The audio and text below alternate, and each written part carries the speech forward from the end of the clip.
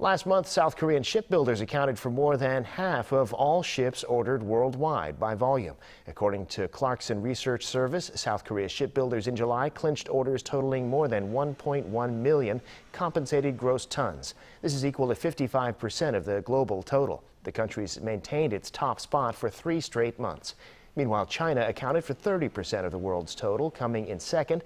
South Korea was able to take the lead due to increased orders for liquefied natural gas carriers. From January to July, South Korean shipbuilders won orders for more than 100 LNG carriers, mainly thanks to increased demand from Qatar.